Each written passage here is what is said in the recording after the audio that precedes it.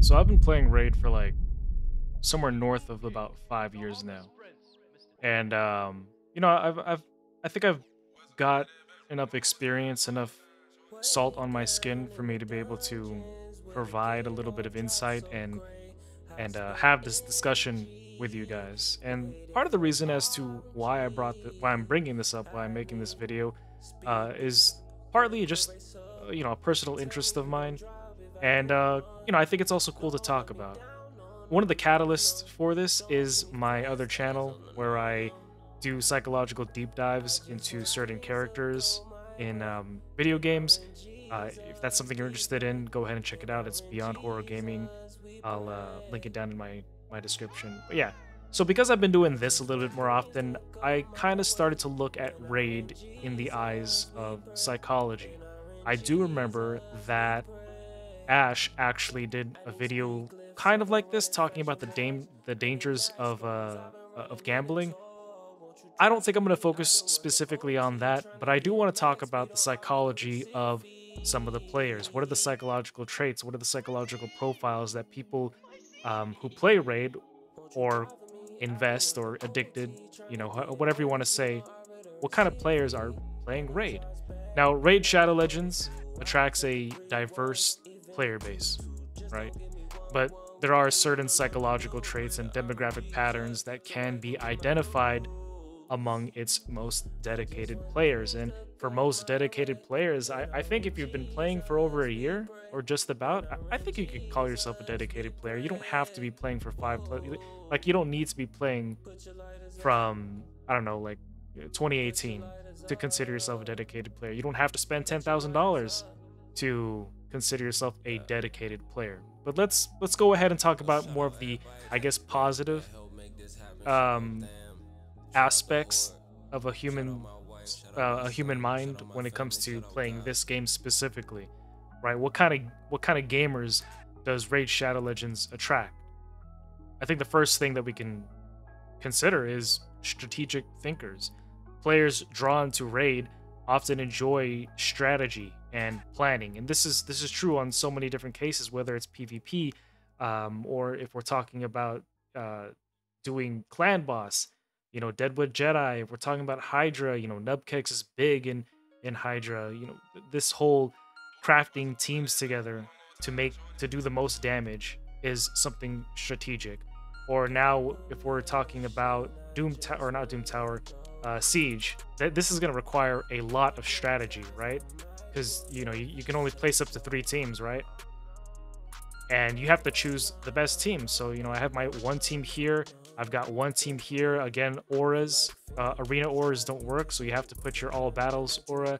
So I got one team here, and in the mana shrine I added another team. So those are my 3 teams. So my three teams here. There's strategy involved, right? The game's in-depth champion collection and team building appeals to those who like to optimize and strategize their gameplay. If we're talking more than just doing whatever content is currently available to us. So people who like to theory craft, people who like to put teams together and test things out. I know Tyraku is somebody who I watch who does this quite often also. And I gotta say, like, there was a time when I first started playing Raid when I was really into putting teams together, trying out different champions, trying to see what works, trying to implement some strategy, and that was fun for me. Now, I didn't take it too far just because I'm not that kind of guy, because to me it's kind of like a puzzle. If you know me, I hate puzzles, so I don't want to make myself or market myself as somebody who strategizes, because that's just not me. But I do know the player base is chock full of people who like to think tactically when it comes to games, and I think that's pretty cool. That's a positive, because this game caters to those kinds of people, just like the game caters to people who are completionists, whether it's something as small as making sure your dailies are done or making sure that there's not a single fucking red dot on your raid thing. If you're a completionist, you're gonna love this. I personally, I love to-do lists. I thrive off of to-do lists. I grew up doing to-do lists for chores. So every time I see a list of things to do, I'm on it. Like I got to get rid of it. I got to get it done. And so the game offers numerous champions and intricate progression systems that attract completionists who find satisfaction in collecting all characters and achieving high ranks in various game modes, or it can range. All right, the range is either from doing your dailies, your advanced quests, all the way to all the before mentioned things here. Let me just find a single Pokemon to upgrade. I was in the wrong section this whole time. Did I do this right? Oh, let's just send. There you go. Yeah, so it's a completionist game. You have all of these. Oh, it was accessories. All of these tasks that you need to do on a monthly basis, and Raid purposely makes it like this, so you're constantly logging in every day, every week, every month, and keeping you in even longer to do the advanced quests, and even longer if you finish all your advanced quests early. They want you to stay in for 180 minutes minimum. Now, there is another aspect to the types of players that enjoy Raid, or there's another set of players. A lot of these overlap, but I think the social player is one of these that I can talk about, because like I've said before many times, Raid is I wouldn't be playing Raid for as long as I have if it wasn't for the social aspect. Like, I think the community within Raid is just top tier. And I think Polarium knows this, right? I think if the community wasn't as good as it is, I think many people would have left Raid. Because think about how many other gacha games there are. Watcher of Realms, Dragonair, Wuthering Waves, Genshin Impact. No, Genshin's kind of an iffy one, but the point is, the community is pretty fortified within Raid. And a lot of people are able to communicate, just like for example, the in-game chat it's not the best, but it's good enough.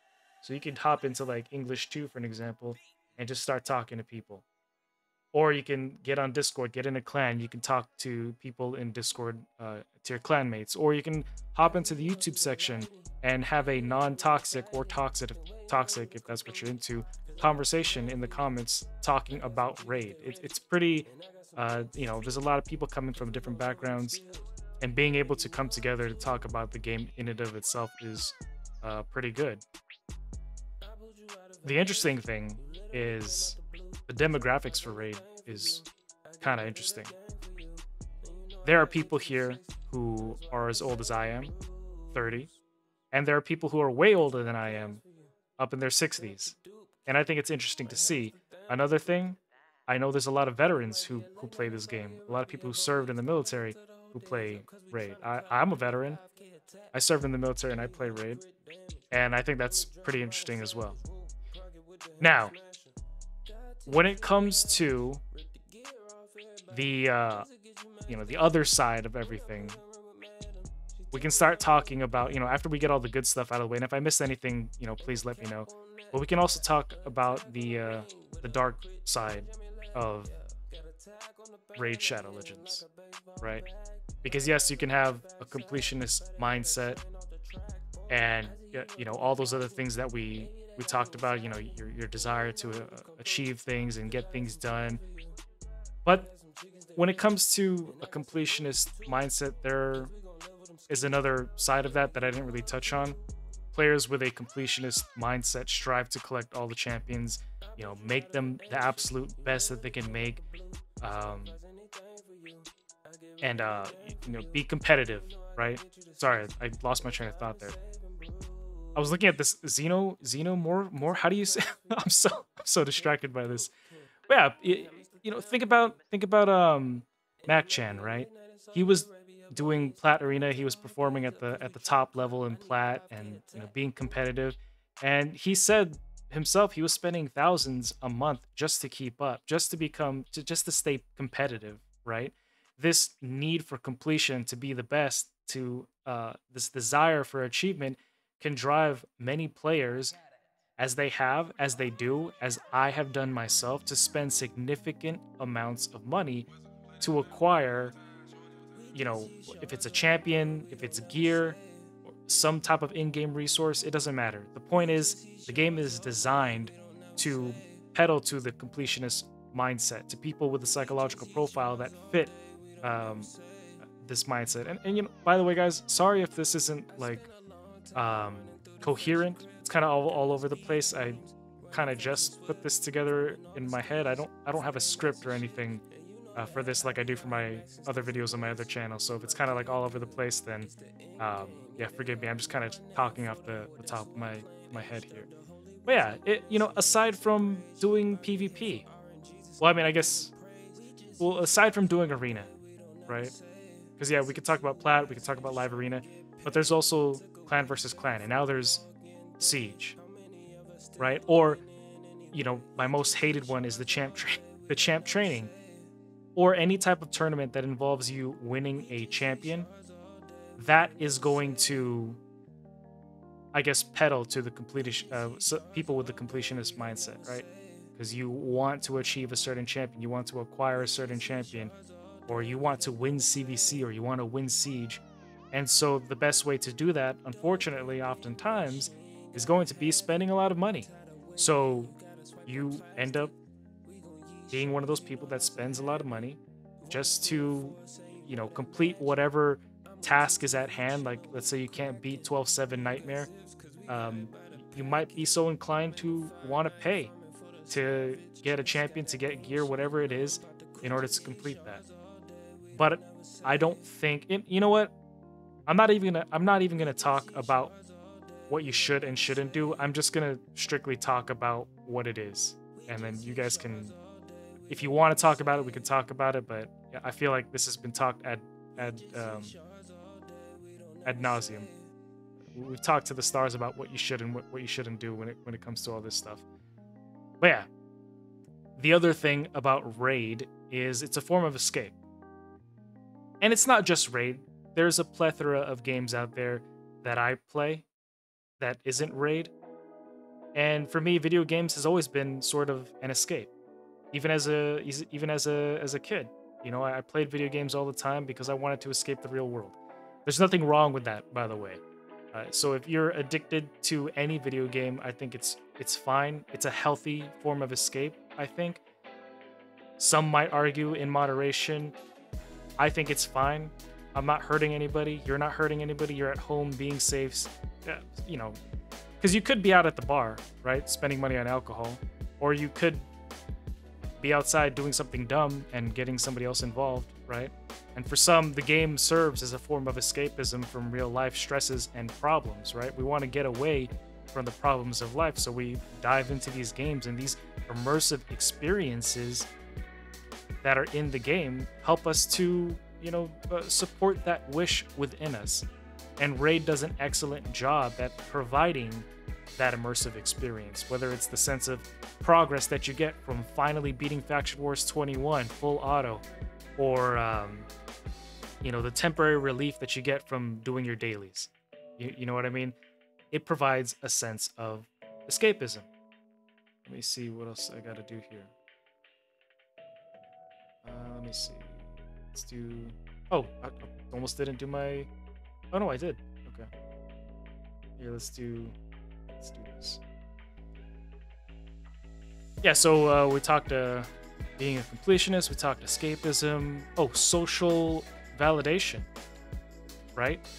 Community and recognition. We kind of talked about the community aspect of it, but there are also people who like to play Raid and like to be at the tip top because they want to be recognized for their efforts, or they want to be recognized for how great their builds are or their champions are. And you see it all the time, right? I've done this as well. I mean, I don't really do it anymore, but like, there's still people out there, like, you can just, you know, go into game chat or something like, oh, I do this much in Hydra, for an example, is like the first and foremost thing that I can think of.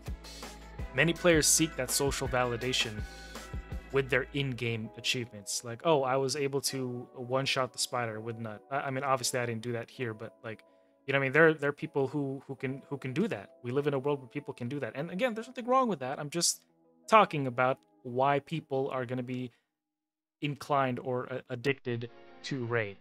You know, being part. Oh yeah, being part of a top clan, dude. When I was in Gods and Legends, um, I flaunted that shit. When I was in GNL, when I joined one of the top clans in the world, I was showing it off. I was telling my family. My family doesn't even know what the game is, but they were like, "Oh, cool." And I was like, "Yeah, I'm in Gods and Legends, like one of the best clans in the world, whatnot." Um, but yeah, like that's an in-game thing. Nobody really cares. And it's like, yeah, I went to in-game chat and I typed something in, and you can see the GNL tag show up, but nobody really cares. I mean, some people are like, "Oh my God, you're in Gods of Legends." Now I'm in Roma Victor, which is old clan that I've been in.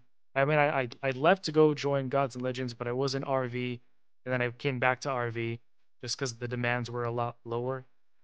Still top 50, top 30. We were 33 yesterday. We teeter and totter between 33 and 34. Man, this is still a top clan. And like I said, there's nothing wrong with it being part of a top clan. Have it top clan. I keep saying Tom clan. Being part of a top clan, having the rare champions, excelling in PvP modes, that is definitely worthy of recognition. It's definitely worthy of respect within the gaming community, but it also can further reinforce your spending habits, right?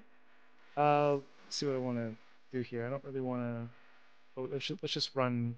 Here, we'll run some sand up. And then when it comes to your addictions and your spending habits, the raid is able to manipulate everything so that we behave in a certain way. And we've all been of culprits of doing this, of feeding into this, right? And it's not our fault. One of the first things I can think of is that raid has this, I don't know what specifically it's called, but it's like, think about summoning, right? Summoning shards. That's a variable reward system, right? Players, if I pull shards, I'm going to receive rewards at unpredictable intervals. All right, and that unpredictability aspect is kind of the kicker there, right? Because this mechanism is similar to gambling, where the uncertainty of rewards keep players engaged, and we are more likely to spend money to speed up their chances, or people are more. No way, dude. No way. Um, what was I saying? God, I have the memory of a goldfish, and I get distracted so easily. Yeah. So players. What was I talking about? Oh, I was talking about how like a few minutes ago, I was talking about how players want to progress and achieve, and one of the things that they do is, oh, nice. One of the things that they do is spend money, and they try to up their chances to get a certain champion, or farm specific pieces of gear. Or if we're talking about summoning, players will keep buying shards in order to get that one champion that they want. It's unpredictable, but you feel so like engaged and in it the more you do it. And the other thing that you can layer on top of this, or layer under it, however you want to word it, is FOMO, especially when raid does the limited time stuff, right? Like the biggest thing for me in my entire raid career has to be the Nergigante Archer. Oh, look at that, 13. What was that? That was my new record, 13 and 9. Um, yeah. Oh, sorry. I'm looking at these. It's so distracting. I'm seeing all these names. And when I went for the Archer, I was heavily invested in it, and it was even more so because I knew that there was a limited time champion, that I would never be able to get this champion again. So I spent a lot of money trying to vie for first place. I ultimately didn't win, but Raid frequently uses and features limited time events and exclusive offers to create that sense of urgency, to create that fear of missing out, just like this fusion champion Packmaster. If you went for him, cool, but you have to admit that they implemented mechanisms of FOMO, right? The fear of missing out on a valuable champion, or a valuable future champion that pairs with Packmaster, this in and of itself drives players to make impulsive purchases, right? And it's not just me, it's not just you. It happens across the board all around. And the other thing that happens is the sunk cost fallacy. I've talked about this before. When you spend a certain amount, you are more likely to want to spend even more based on the fact that you've already spent so much, right? It's a continued investment. Just in general, players who have already invested significant time and money into a game, they're going to continue to spend more to justify their initial investment. Think about how many people you've seen want to, get rid of their accounts by like selling them. I've seen it in game chat. I've seen it across Discord. People will want to sell their accounts, and then sometimes they'll be like, "Oh, you know what? Never mind. I've invested too much." Or even if we're not just talking about selling, we could just be talking about like wanting to quit raid. How many people do you know who've said they're going to quit raid? But you'll also notice that the people who have spent money in raid are also more likely to not quit raid at all. Like they're going to maybe take a break, but they don't ever really quit raid. And a lot of the reasonings that I've seen, that I continue to see, is quote unquote, I've spent too much money in raid. I've invested too much money into raid for me to want to quit. And they continue to spend even further, and it justifies their entire behavior in raid. And there's a lot of people who end up going free to play after a certain point. Like me personally, I haven't spent anything. I haven't spent anything since 𝑑𝒔𝒚𝒄𝒂𝒍 Archer. After that, I was like, no, I'm done. I'm out. It was too distressing. I didn't want to exactly abandon the game, but I can see a lot of people who invest a lot of money who don't want to abandon the game and quote unquote lose their progress and investment. But yeah, that's another thing, the sunk cost fallacy. Once you're in, you go deeper, and it's just this hole. And sometimes people make the decision to stop spending, or they quit raid, and that's probably going to be the best investment. Because even if you don't talk about the money spent, there is time, right? Time is our most valuable resource. You can't earn more time. You can't share your time with like a loved one or a friend. You can only waste it or use it, right? So however you use your time is however you use it. So even if you're free to play, you got to consider that's a lot of time spent trying to compete or trying to get something done as, a free to player. Money helps to speed that process along, but then you have to consider like, okay, well, I earn X amount of dollars. Is it worth me spending this much time to try to do it free to play when I can, spend this money? And like we can go back and forth on it, but yeah. And then there's also the social influence, harkening back to why I left Gods and Legends, right? Because to be able to compete at that level, that just wasn't me. I had to spend money to be able to compete at that level. If we're talking like CVC, where, I forgot what the minimum was, but it was kind of outrageous. It wasn't just the time sink, but it was a money sink, because I had to spend money to be able to be worthy of the quote unquote worthy of the Gods and Legends title. So being part of a clan, or being peer pressured, being part of an active clan or community can create pressure to keep up with everybody else. You might feel compelled to spend money just to remain competitive or to contribute to your clan's success. I don't think you should, but it's a thing, right? Because if everybody around you is doing it, you are honestly going to be more so inclined to want to do it yourself, especially during clan events or battles.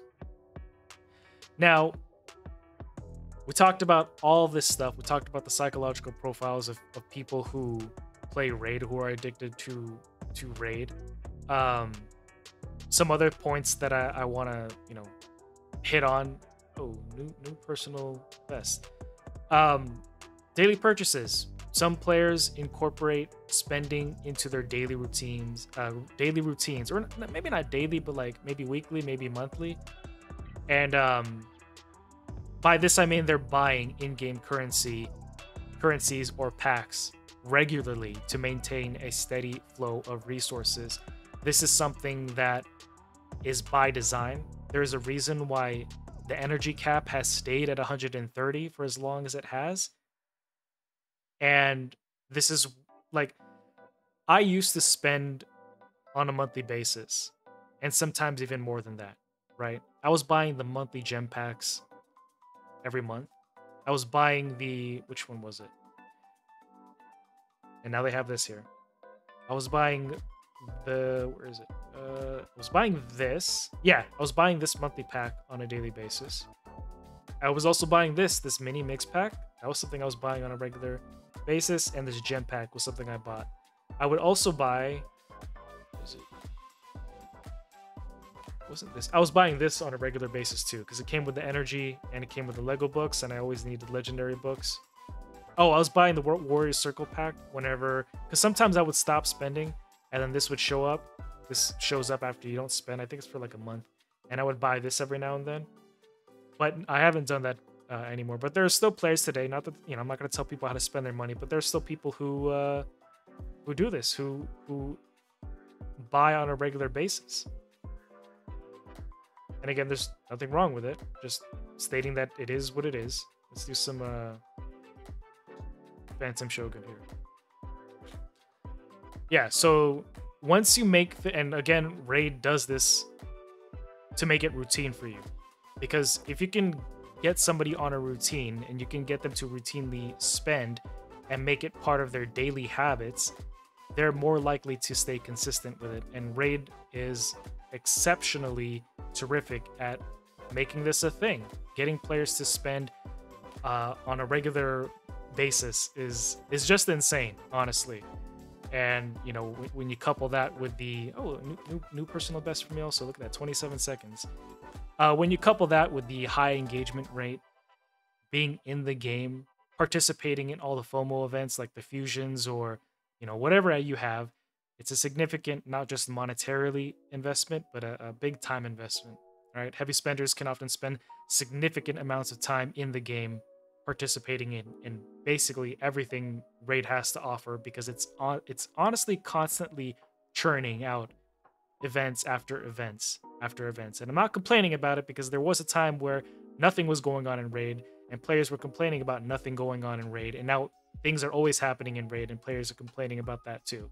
But yeah, I'm just saying that this high engagement level with time also correlates with higher spending rates. And this also, you know, I can talk about this, right? Because I can tell you guys for sure, when I was spending money in Raid, I was also spending more time in Raid. I was on Raid a lot more often than I am now. Like, yeah, I'm still kind of on Raid here and there, but I'm not on it as often, right? When I stopped spending money, I also found myself kind of pulling back from this and playing a bunch of other games. And, you know, hanging out with my wife more, doing other things. Now, part of the reason why I was buying, why I was making purchases, immediate gratification, right? And again, we're talking about the completionist mindset, right? This is a perfect storm. Everything I've talked about is the perfect storm, and I'm probably one of the best examples. Best examples because I can speak on this first person account, right?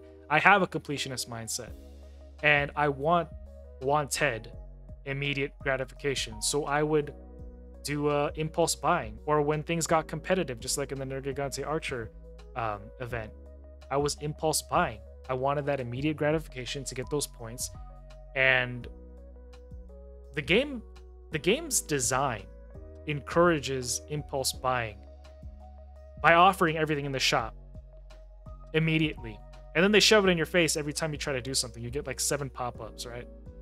So players seeking instant gratification are more likely to make spontaneous purchases to enhance their gameplay experience, right? The game is a lot more fun. And I remember I was talking to HWZ.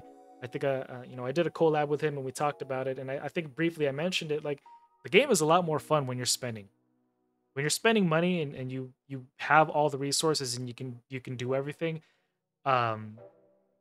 it's just so much more fun. You kind of enter like a different realm as a spender, and it's just interesting. But yeah, I'm a culprit of that. If I ran into an issue, I would spend a lot of money to see if I could get a champion, or during a fusion event, if I was short on shards, I would just go buy shards. But all these things add up, right? So those $30 purchases bump up, right? That's also why they make it so that if you're a lower spender, you're put into a lower tier, and then the more money that you spend, you're placed into a higher tier. And by that point, you've already opened that Pandora's box. You've opened at that gate, and the water's already flowing in. So you're more than willing to pay the higher price instead of just paying the lower price. Granted, you still get the double rewards, but you know the concept is still there.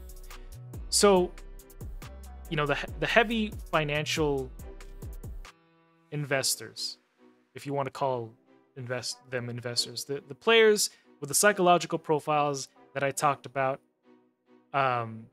they make up the Krakens and the whales, and it allows us to stay free to play. So really, we should be thanking them, because without them lining Plarium's wallets, this game couldn't be free to play, right? But yeah, I just wanted to talk about the psychological traits, such as completionist, the need for achievement, escapism, desire for social validation. Talk about all that and how their spending habits are influenced by game mechanics designed to maximize engagement and spending. You know, things like the variable reward schedules, the limited time offers, and the social pressures. And understanding these psychological profiles and behaviors is crucial for recognizing the patterns in gaming addiction and the factors that drive high spending in free-to-play games. But never forget that the #1 best player in Raid is always going to be your mom.